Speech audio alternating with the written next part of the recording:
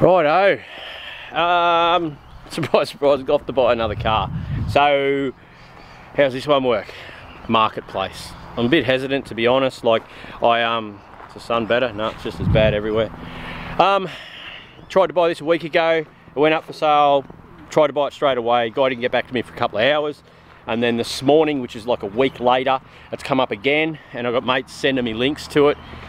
Message him, it's 3 hours away. So, I've got the truck sitting there ready to go. I've just finished my morning jobs.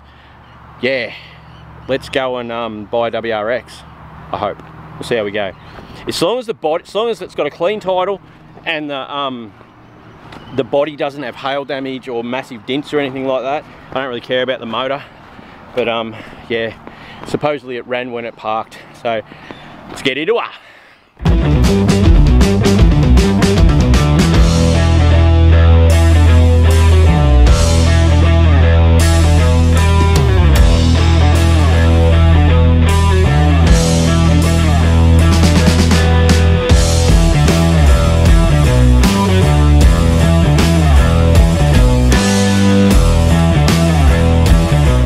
So compulsively bought that.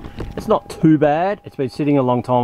About 11 years or something. So you can see the rust on the front pulleys, smashed windscreen. That bit's inside. The interior is dirty, but it's not trashed as such. Like the door trims are actually quite good. They're normally gone through here. I've got other switches. I've got another car there, just a normal car, to give me the bits and pieces I need. It doesn't smell like mice. It smells more like grass. But that door there is probably the worst thing.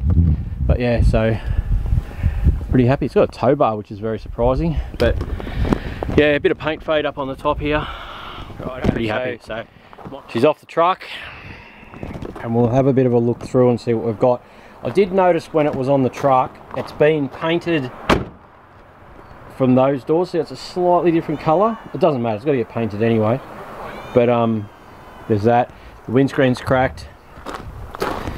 Inside, I've got another couple of these ones which are parts cars, so those dash pieces and stuff I'd have. We'll go through this and clean some of the crap out. There is some of the interior pieces and stuff here still, which is good. Like all the door trims and that are pretty good. I don't know what this junk is. All that'll clean up. The seats aren't ripped or anything, it's just dirty. It's been sitting a long time. Bit of paint fade up there, another ding there. The taillights are good because they are hard to get good taillights, and it's hard to get a good rear bar too. This one's pretty good. If you take some tint off and stuff, but we'll get it re-tinted. But under the engine bay, you can see they haven't even tried to turn it over, which they said they hadn't, which is good. So they've just left it alone. Oil is, well, it's got oil. That's all that really matters. Water, nothing, but I don't see anything that's terrible in there, like it's been sealed up. So yeah, there's this stuff here. I don't know if it's actually a rat's nest or whether it's just fallen down. It seems to have just fallen down because there isn't a lot of rat shit or anything. There's a little bit of eaten there by mice. We're missing a plug lead. That sucks. It sucks a lot actually. Alright, so why would we be missing a plug lead? Okay, so the first thing I'm going to do is go find a plug lead. Now I might put some power to it and we'll see if it turns over. Righto. I don't know. Apparently the story is it sat for 11 years. Sort of the same story as Nicole's WRX, where the kids got older and couldn't really fit in the car anymore. So yeah, they parked it up and this is where it ended up. That's a little bit worrying that the air cleaner thing's been off for a while. But we'll have a look. Other than that, it's not too bad. Like, headlights are still in good shape. Most of the indicators and stuff are good too. It's a pretty solid car from what I can see. So I'm going to go grab the jump pack and we'll see if she turns over. Those belts are just going to chew out with those rusty pulleys on it. They're absolutely atrocious, but you got to start somewhere. I might just make sure that that plug lead that's missing, there's actually a plug in that cylinder. That's probably my first thing.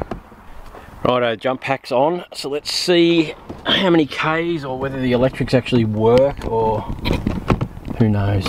So, ignition on, nothing. Nothing at all. That is not a good sign. Righto, play around with this battery. Righto, she's done some Ks, 310,000 Ks. Righto, let's see if she'll turn over. Cross your fingers.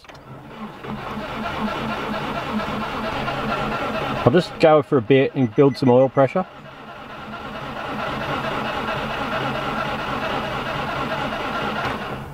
Well, I'm quite happy with that. That actually sounded pretty good for something that sat for a long time. So I'll let that just sit for a sec and I'll give it another turnover before we stick some fuel down it. The fuel in the tank's going to be absolutely putrid. It says that there's 3/4 of a tank. I hope there isn't. I really hope there isn't. Might check to see if there's a drain plug.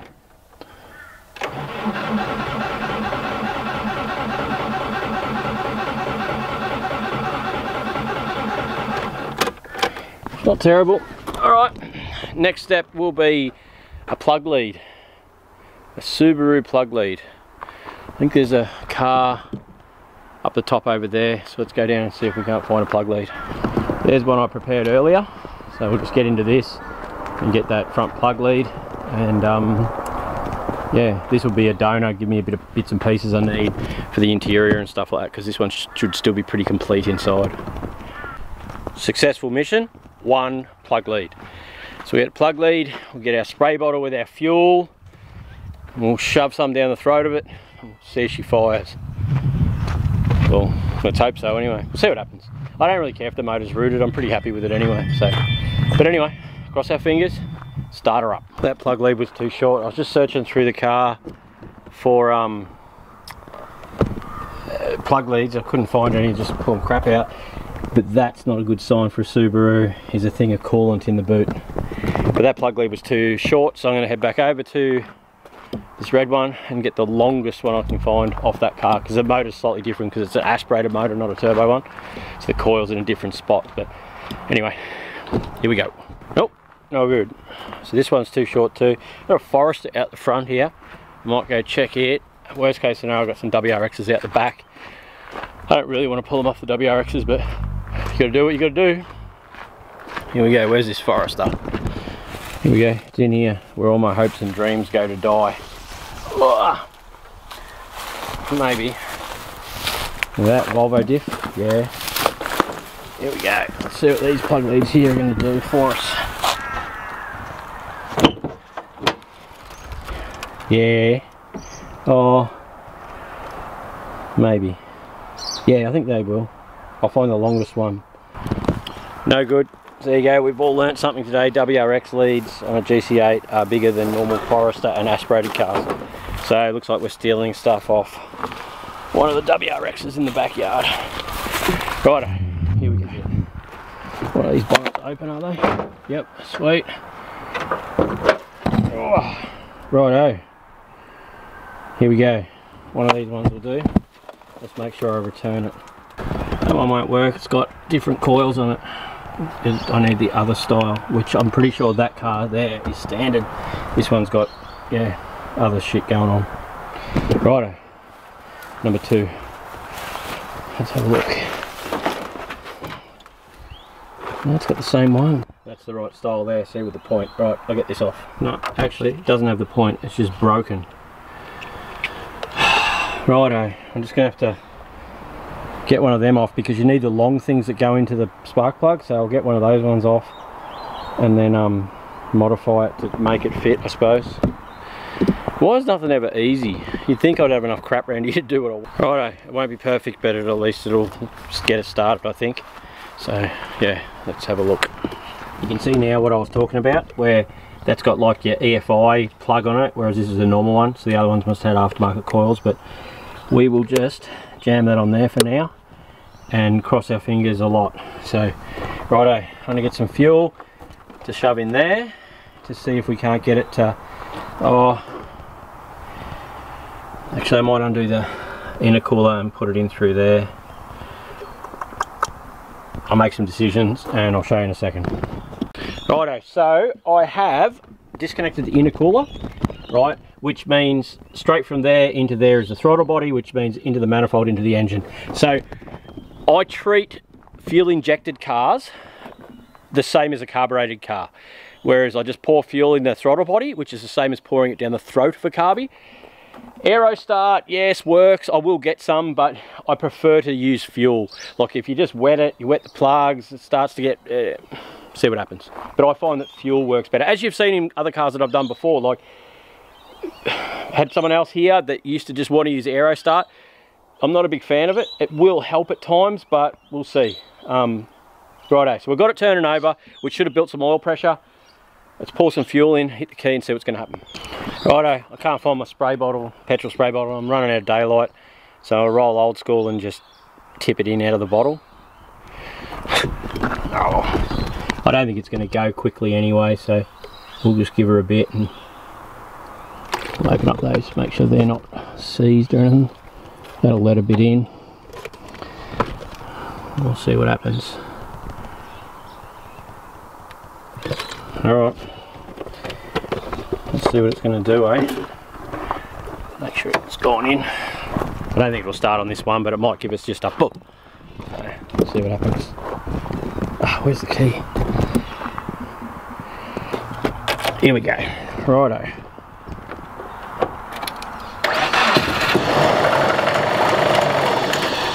Oh shit, okay, well that was very successful. Very successful. Righto.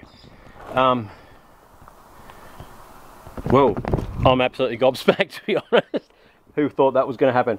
There was a bit of noise going on there, so that would have built oil pressure. I'll put the intercooler back on and we'll try it again. Yeah. Wow, alright. Are you surprised? Because I am. I'm absolutely surprised. Righto. Just do a few more checks and I'll be back with you. Hang on. Righto, so I've done the intercooler back up. I've taken the socket off there. I just tried to pull the timing thing off to check the timing belt to see if it's is snapped. But I have noticed these belts here are really bad. So let's see if she's going to run. Like, I was bloody amazed that that ran before, but here we go. So.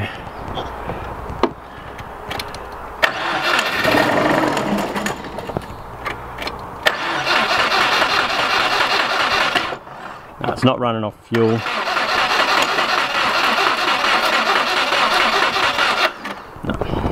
I don't know if there's any fuel in the tank.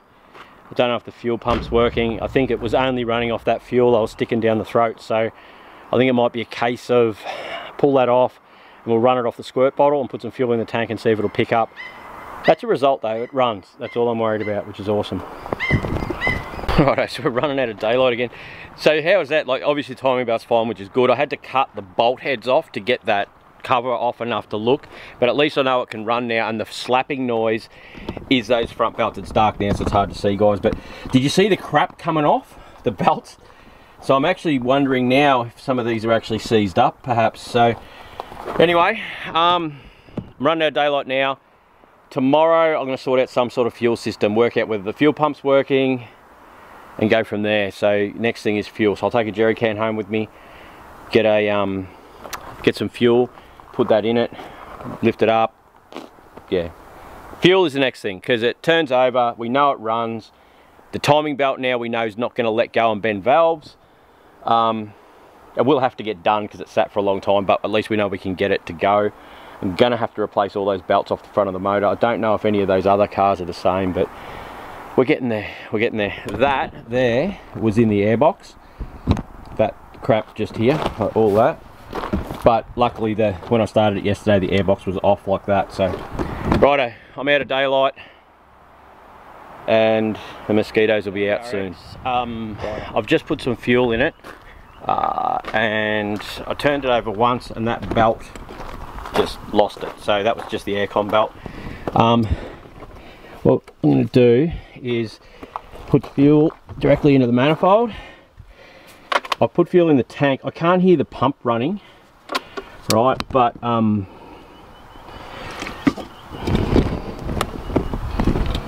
that's just the vacuum line that goes to the blow-off valve, so that'll be directly into the manifold. See how much I spill or how good I am. So just pour it in there. It's just like pouring fuel down the throat of a carby. The manifold goes into the same spots, the valves will open. It's just not squirting. You wouldn't want to drive around doing it because it'll lean it out. But yeah, I think that the fuel pump might be screwed, so I can't hear it, but we'll give it a try. See what she's going to do.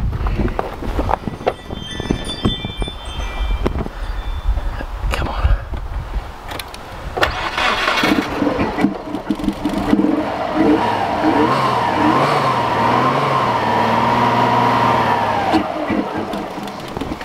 Yeah, I think that was basically just the fuel that was in the manifold.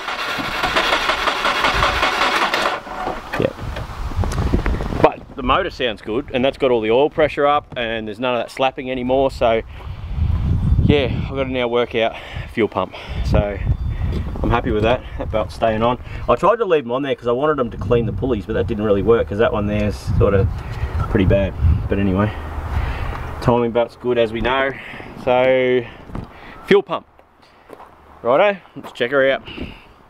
The boot had like that fish tank coral stuff in it, which is a shame because it's started to promote just some surface rust, which is annoying.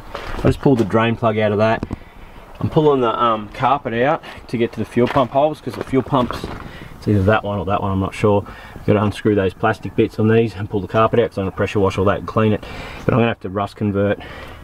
You just see from the moisture that they had in the boot, it's sort of not done it any favours. But it's not rusted out or rusted through, it's just luckily I've got it now and I can treat it and it'll be fine. But we've got to get that carpet out and pressure wash it for sure. She's Jeremy Jackson has. I'll take a wild punt that's rooted. Righto. Yeah. I'm going to sit this here somewhere. That one's rooted for sure. I've got a white Subaru over here, another GC8. It was a non-turbo car, but I'm guessing that the fuel pump setup's going to be the same, like the hanger and everything, so I might be able to get a good one to put back in, not a rusty one.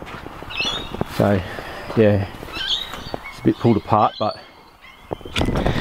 let's have a look, eh? Sometimes you win, sometimes you lose. Look how dirty that is in there. Can you see how dirty that is in there? All in the sidewalls, that's all gunk. But yeah, so it looks like it's tank out, which means hoist. Sometimes you just can't win, but that's still not a, like, it's good that the fuel pump didn't work because then it would have pushed all the shit through into the injectors, blocked up the fuel pump, the fuel lines, everything. So righto, fuel pump out, I mean fuel tank out, and that gives me time to order a new fuel pump and work out a hanger. Righto, so my quick solution was pull the fuel pump out of this thing and the carrier because it's not dirty. That doesn't fix my dirty problem, but when you look at this one, it's only got one return on the fuel pump. I don't know if you can see in there. So it's only got the one return, the fuel line and one line, whereas the turbo one has two. And I thought to myself, I can pull the tank out of this, but just to get the tank out, you got to drop the whole diff and everything because it goes up over the diff. So my quick play with the car today is not happening. So then I thought, Forest is supposed to be the same when I looked online, but see, that one's round and it's missing anyway, so I've already pulled this one out, so there's no point doing that. I do have a turbo Forester over there, but I'd prefer not to pull it apart just to get the fuel carrier out of it, because then I've just got to replace that anyway. So I don't know what to do now. Things got to go on the hoist in order to do the fuel tank. I don't think there's a quick, easy today way to sort this tank out. I don't, if I just stick a pump in it and draw that shit fuel up, I just had a guy on the phone then ask me about injector cleaning. I'm going to be in the same boat as him where, yeah, so I don't know. Bloody cars, eh? See, this thing's absolutely filthy. Look at all that. That's bad, bad. I don't know. I think I need to find another, because the fuel gauge wasn't really working properly, which is all that said, it's getting jammed. So Yeah. What am I going to do? I haven't got a parts WRX. Why do we do this stuff again? Righto. I still love it though. Righto. I didn't have the camera on, sorry, but anyway, so where we're at is Wayne, absolute legend, has cleaned out the fuel system in this and in that over the last 2 days.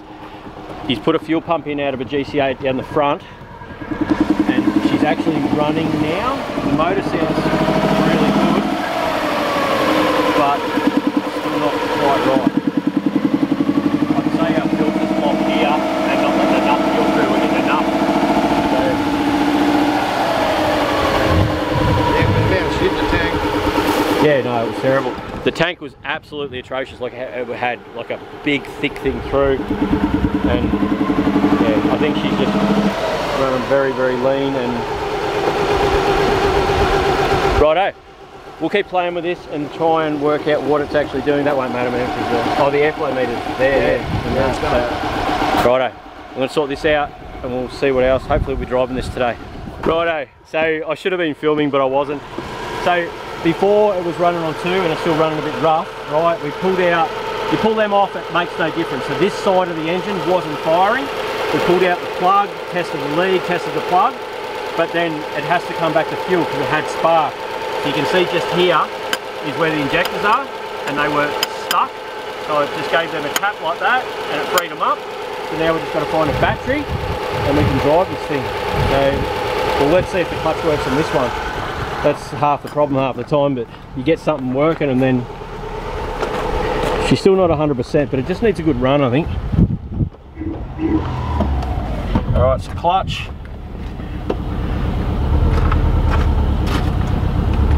Yep, reverse. Yep, sweet. Got brakes, yep. Righto, well, might find a battery. It's a small terminal one though, so I don't know what I've got. And we might take this for a run. So, no aircon because the aircon belt's not on, but we will see what she's gonna do. Short legs. Ah, Jeremy jacket car, this one. No window switches, nothing like.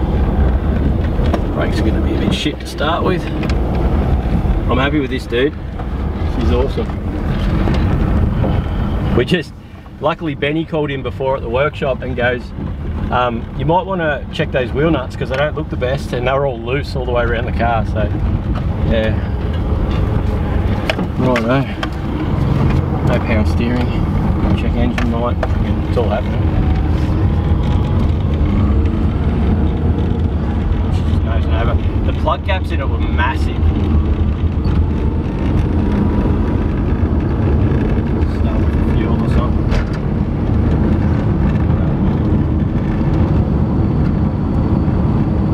Feed it into it slow. That's could be airflow meter because the airflow meter was disconnected and fucked. So yeah, and that'll make it not hold boost and nose over. The box feels really good. It's wanting to boost. It just noses over when you go too far into it. But still, I'm happy with that, man. It could still be those injectors not flowing enough. Or it could be the pump we put in out of an non-turbo car. Maybe it's not, the pump needs to be boost referenced or something. I don't know. I'll have to have a look into it.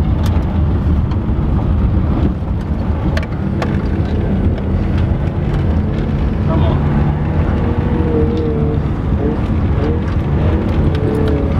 No, it just doesn't like revving. Oh.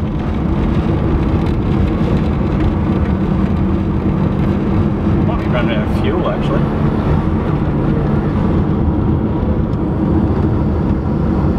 Seems the suspension, all that seems alright, like box seems good, brakes are good, clutch is nice. Just got to get it to rev and boost. Power steering's non-existent. Oh, it could be battery's flat and it's not taking charge and it hasn't got enough spark up top.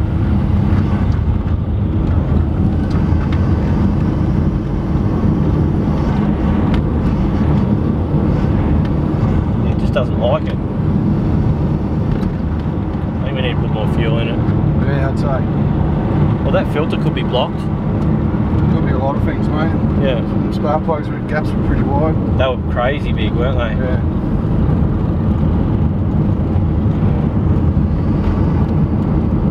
She feels pretty good, but She wants to go. yeah. It's not worn out for sure. Wayne's a Mitsubishi 4G63 sort of guy. So he's about to learn how good a WRX is once it boosts properly.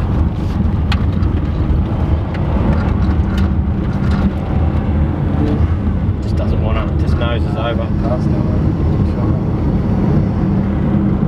But then you back off there and it's sort of, just as you back off it wants to go.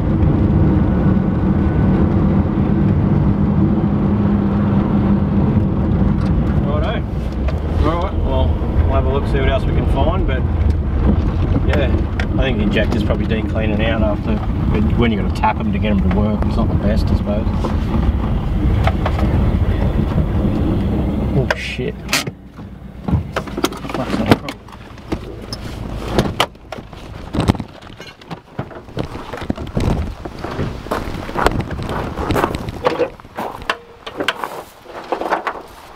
Oh.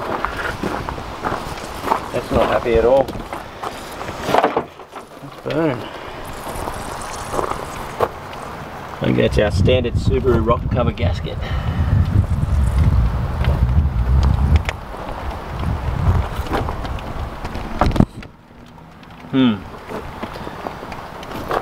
It's a happy car, isn't it? Nothing worse than pulling up and seeing all that smoke come out from under the bonnet. But yeah, it's just oil, I'd say. Rocker cover gasket or feed line to a turbo or something. But Something's bubbling. yeah. Oh well, that's a result. She runs and drives.